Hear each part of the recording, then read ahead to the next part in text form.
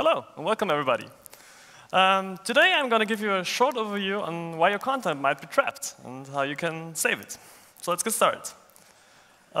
When you first get to know WordPress, the first thing you usually get to know is the editor. For everybody who has ever used a desktop word editing tool like MS Word before, this should be a pretty familiar interface. You get immediate visual feedback of what is happening, and it also looks mostly the way it will look on the front end.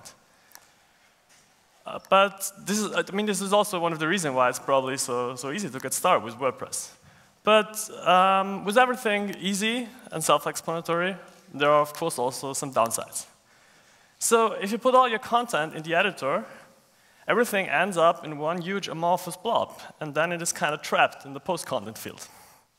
But why is that an issue? Let's have a look at an example. So imagine you have this very simple portfolio website, where each project has its own page, and it's very basic. You just have a title, the description, and the name of the project manager for that project below. So how do we do that in WordPress? Well, you just create a new page, type the description in the editor, put the name of the project manager below, and you're pretty much done. And that works. But now imagine that this site already exists for quite some time, and you've already created a lot of those project pages. And now one of your project managers marries, and therefore her second name changes, and you want to have that on the website and update all the projects so it has the new name. How do we do it? Well, you just open the page, it's just some text, you change the name, press save, and you're done. Oh wait. And then you realize you got to do that for all the other pages as well, which is a pretty tedious manual process of going through all the pages and changing the name. And in that process, you also realize that when you type a name so many times, obviously, typos happen. And all of this gets you thinking, this can't really be the most effective way to go about all of this. So let's give it some more thought. So actually, each person can only exist once. So when one of those project pages is mentioning Jane, the page is always talking about the same person, right? So what if instead of writing her name independently and repeatedly all over the website, we only created that person once, and then only referenced it from all those project pages? If we did that, we would only need to change the personal details once, and it gets automatically updated everywhere. So how can we do that with WordPress?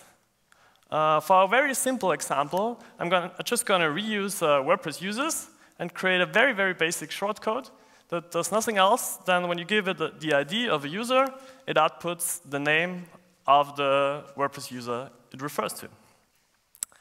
And if we now replace the names with those shortcodes, we're going from duplicate content spread all over our website to a reference-based approach. And now we change the name once, and it gets updated everywhere. And this saves us a lot of time, and therefore improves the maintainability of our website enormously. But we can still do better. So up until now, we've only put the name of the project manager at the bottom of the page by convention. Or now the shortcode at the bottom of the page. And what if somebody isn't aware of that convention and, for example, puts the name on top of the description? Also, what if we want to move the name, maybe put it on top, like globally for all the project pages after the fact? Again, a tedious manual process of going through all the pages and moving the shortcode.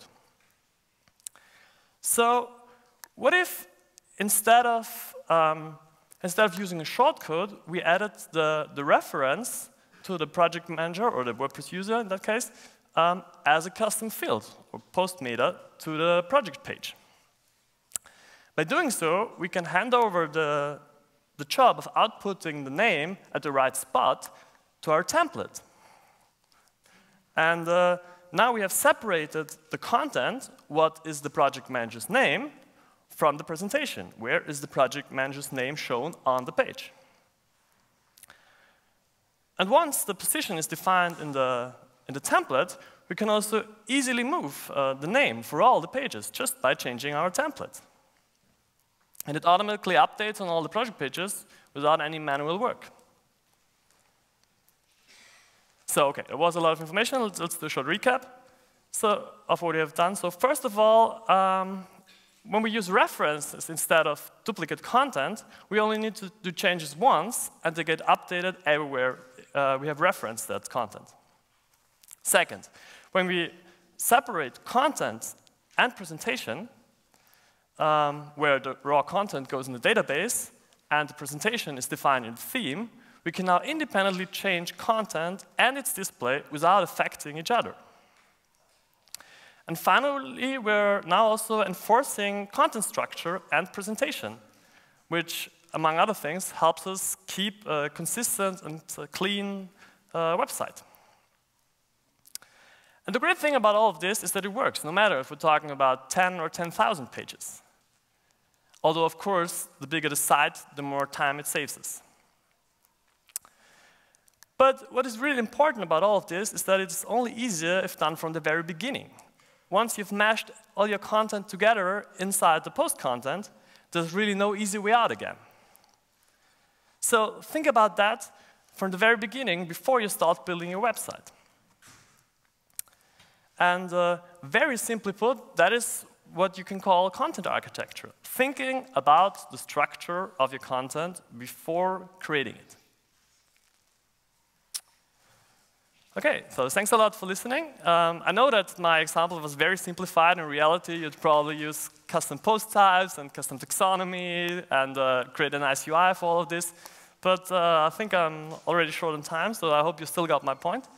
And yeah, if you have any further questions, I'm going to be at the happiness bar right afterwards. And feel free to talk to me anytime for the rest of the WordCamp. And yeah, thanks again for showing up, and enjoy the rest of WordCamp.